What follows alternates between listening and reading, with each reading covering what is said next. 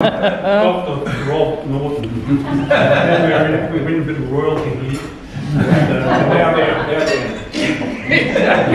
I can remember this bloody farmer-looking bloke with moleskins, white shirt, coming with an old class, 30, 45 years ago. Yeah, shit.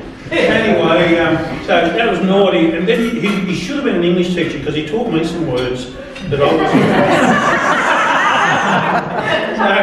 So we went to the theatre over here in the hall, and there was this boring as batshit stuff on.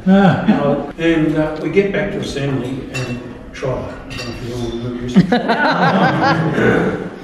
He took offence in me yawning at this show that was on.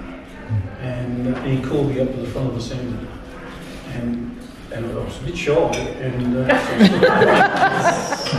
was an off day. And then once he drew me out in front of everybody, he then said, "You come to my office." And as I'm going down the breezeway past the boys' toilets, Naughty's there. He said, "Tell him to get out."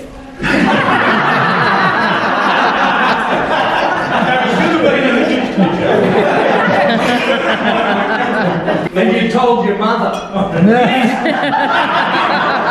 went home, we're sitting around having dinner that night.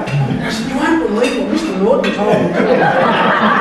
He told me, and I said the word, Jesus. What's the old man going to choke?